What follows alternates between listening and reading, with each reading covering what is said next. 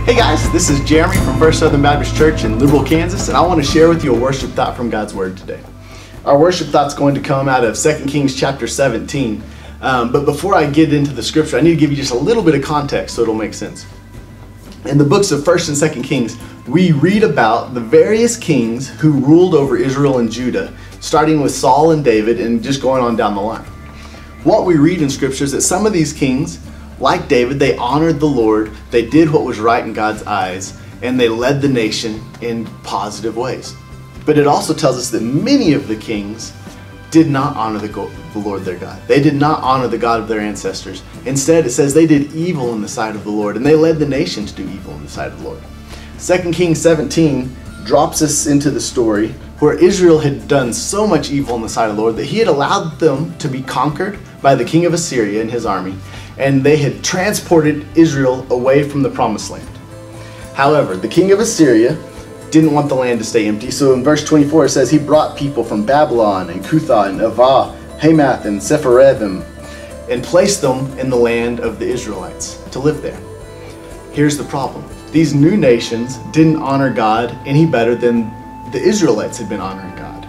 And so God continued to allow destruction or difficulty to come on these new nations. And they didn't know how to fix it. They didn't know what was going wrong. However, the king of Assyria had a plan. He said, here's the plan. Let's take one of the Israelite priests that we took away from there. Let's send him back, and he'll teach these new nations how to honor and fear the Lord God of that land. So that's what they did. They sent a priest back. The priest began to teach these new nations about the Lord God of Israel, how to worship him, how to honor him, how to fear him. And then verse 40 of chapter 17 of 2 Kings says this, however, these nations would not listen, but they continued observing their former practices. They feared the Lord, but they also feared their idols. Still today, their children and grandchildren continue doing as their fathers did. See, here are some nations that had been placed in the promised land of God's people. They had been taught how to worship the one true God. And yet, they just couldn't quite give up all the things they had brought from their past. They didn't want to give up the worship of former gods, the actions of former ways, to worship God solely and by it only. Here's the thing, we may not be direct descendants of these nations, but we could be counted among their children and grandchildren, like it says, because I think we struggle to do the same thing. We know what God wants us to do. We've read in His Word what it looks like to honor Him with our lives, with our actions, with our words, and yet we struggle sometimes to give up pursuing all the things that the world tells us we ought to pursue. We want to pursue what everyone else is pursuing, and at the same time we want the blessing and love of our God.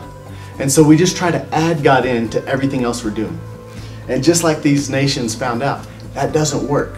It doesn't work to say God on the one hand, everything else that looks good on the other hand, and I'm going to try to pursue both, because the stuff of the world's going to take us this way, and the pursuit of God's supposed to take us this way, and they're opposite directions. They don't work together.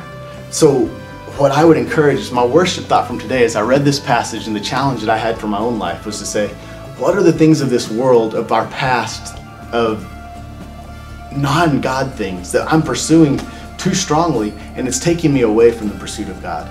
That's what these nations found themselves up against. They had been given a great land, they had been given an awesome God and taught how to worship Him, but they didn't do it. They continued pursuing the things of the past.